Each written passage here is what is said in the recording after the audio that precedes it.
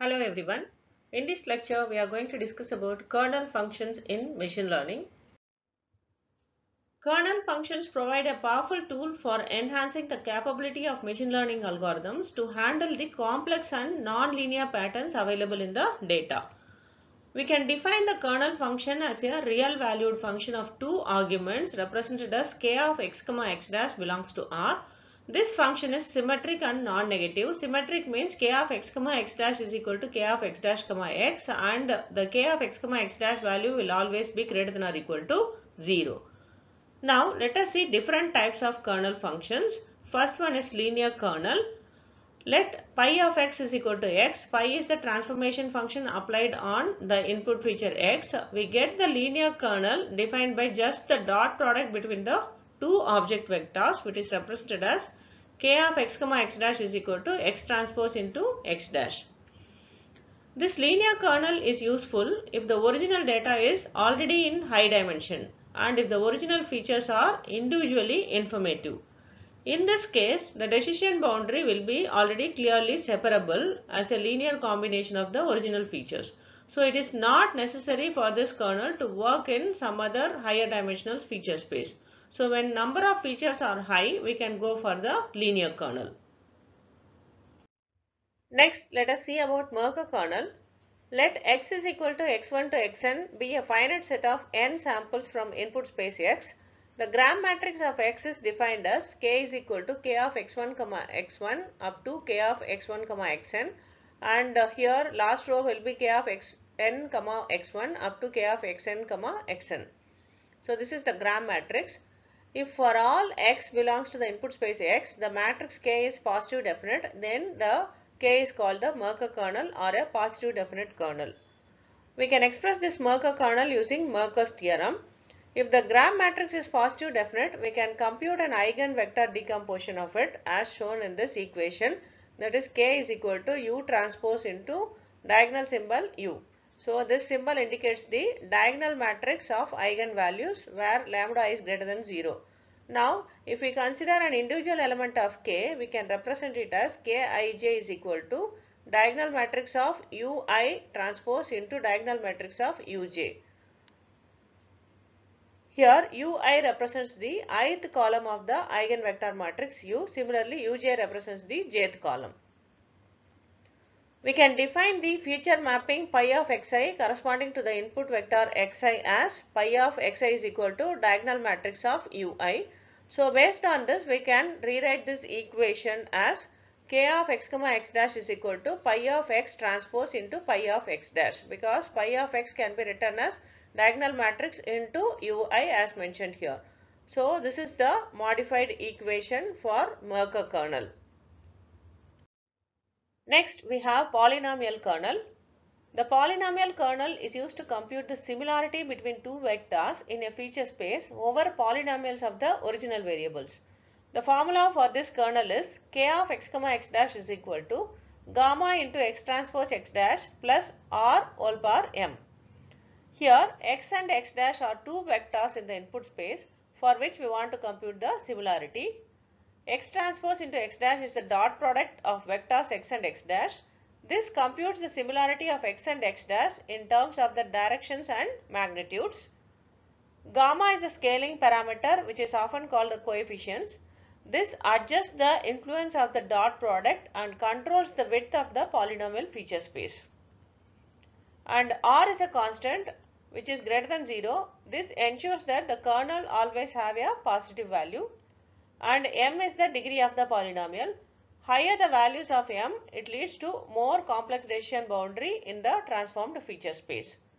So if the number of features are less, we can go for the polynomial kernel. Now let us see about sigmoid kernel. The sigmoid kernel is derived from the neural network activation function known as the sigmoid or hyperbolic tangent function. The formula for this kernel is k of x, x dash is equal to tan h of gamma into x transpose x dash plus r. So the equation is similar to polynomial kernel. Only difference is we are applying tangent function here instead of polynomial. The tan h of x is the hyperbolic tangent function which maps any real valued number to the range -1, 1 It is often used as an activation function in the neural networks. X comma x dash are the input vectors for which the kernel computes the similarity, and x transpose into x dash is the dot product of vectors x and x dash. Gamma is the scaling parameter that controls the sharpness or slope of the hyperbolic tangent function, and R is the bias term that adjusts the threshold of the sigmoid function. Next kernel is RBF kernel. RBF stands for radial basis function. The RBF kernel function for 2 points x1 and x2 computes the similarity or how close they are to each other. This kernel can be mathematically represented as k of x1 comma x2 is equal to exponentiation of minus norm of x1 minus x2 whole square divided by 2 sigma square. Let d12 be the distance between the 2 points x1 and x2 represented here. We can now represent the d12 as follows. So d12 is the distance between x1 and x2. So it can be represented as x1 minus x2 whole square. So based on this, we can rewrite this equation as k of x1 comma x2 is equal to exponentiation of minus d12 divided by 2 sigma square. The maximum value that the RBF kernel can take is 1 and occurs when d12 is 0, which is when the points are same. That means x1 is equal to x2. When the points are same, there is no distance between them and therefore they are extremely considered similar. When the points are separated by a larger distance, then the kernel value will be less than 1 and almost close to 0, which would mean that the points are dissimilar. So, distance can be thought of as an equivalent to dissimilarity measure because we can see that when distance between the points increases, they are less similar and also the kernel value decreases as shown in this diagram. So here we have 3 points. This is x1, this is x2 and this is x3. d12 is the distance between x1 and x2. d13 is the distance between x1 and x3. So the distance of d12 is less than d13 as mentioned here. So if the distance is less, then there will be high similarity and the kernel value will also be high. But if the distance is large, the less similarity will be there and the kernel value will be low. So k of x1 comma x2 will be greater than k of x1 comma x3. Now let us see about illustration of RBF kernel with an example.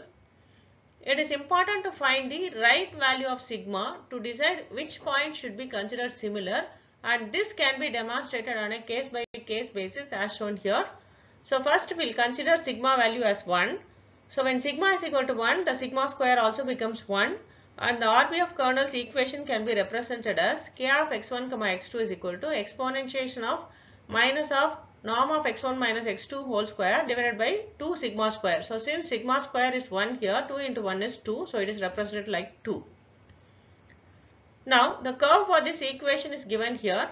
We can notice that as the distance increases, the RBF kernel exponentially decreases and is 0 for the distances which is greater than 4 as mentioned here. So the region of dissimilarity is happening after the point 4. So in this we have region of similarity, here also we have region of dissimilarity. So we can notice that when the distance d12 is equal to 0, that is here, the similarity is 1. And as the d12 increases beyond 4, the units of similarity becomes 0. So from this we can see that if the distance is below 4, there will be high similarity. But if it is greater than 4, then the points are less similar. So as we have seen in the previous slide, as the distance increases, there will be dissimilarity. Next, let us assume that sigma is equal to 0.1. When sigma is equal to 0.1, sigma square becomes 0.01 and the RBF kernel mathematical equation is expressed as shown here. In the denominator, we have 2 into sigma square, that is 2 into 0.01 is 0.02. So the curve for this equation is given here. So the width of the region of the similarity is minimal for sigma is equal to 0.1 as shown here, and hence if only points are extremely close, they are considered as similar. So in this curve, we can see the extreme peak and also 0 for the distances which is greater than 0.2. So the points are considered similar only if it is less than or equal to 0.2 as mentioned here. So when the distance increases, there will be high dissimilarity in the regions. Next, let us consider the value of sigma as 10. So when sigma is equal to 10, sigma square becomes 100 and the kernel equation is represented as shown here. In the denominator, we have 200, that is 2 into sigma square, 2 into 100 is 200. The curve for this equation is given here. So the width of the region of the similarity as mentioned here is large for sigma is equal to 10, because of which the points that are farther away also considered to be similar. So the width of the curve is very large for sigma equal to 10 and the points are considered similar for distances up to 10 units as mentioned in this diagram, and beyond the 10 units we can observe the region of dissimilarity. So thus from the above cases it is evident that the width of the region of similarity changes as the sigma value changes. So therefore we have to find the right sigma value for a given data set. So to obtain the optimal curve. Next, let us see about string kernels. String kernels are used when we are interested in matching substrings or sequences within the strings. Let A denote an alphabet, for example A to Z, and A star represent all possible substrings formed from A up to a certain length m. The function pi of x will map a string x to a vector of length A star, where each element j is the number of times a particular substring aj star appears in x. For example, if we have the alphabet A, B and if we consider the substrings of length up to 2, the possible substrings which we can frame are A, B, AA, AB, BA and BB. So the string kernel measures the similarity between two strings, that is x and x dash. So it can be expressed as k of x comma x dash is equal to summation of pi s of x into pi s of x dash. Here pi s of x denotes the number of occurrences of the substring s in x. So the kernel computes the weighted count of the common substrings in both strings x and x dash. Next, let us see about Maton kernel. This is used in Gaussian processes for controlling the smoothness of the modeled function, particularly in spatial statistics and nonlinear regression, which is expressed as k of r as shown here. Here r is equal to x minus x dash, that measures the similarity between x and x dash. V is the smoothness parameter which is greater than 0, and L is the length scale parameter that is also greater than 0, and kV is the modified Bessel function, and this parameter is called as gamma parameter, and when V tends to infinity, this Maton kernel will be reduced to RBF kernel. Lastly, we have Fisher kernel. This is used to measure the similarity between data points based on a probabilistic model such as generative model. The Fisher kernel is defined as shown here. So k of x comma x dash is equal to u of x transpose into I inverse into u of x dash. Here u of x can be expressed like this. So this is called as Fisher score, which represents the gradient of the log likelihood with respect to the model parameters theta. And I is the Fisher information matrix which measures the expected information provided by the data about the parameters. So thus we have seen about various kernel functions in this lecture. Thank you.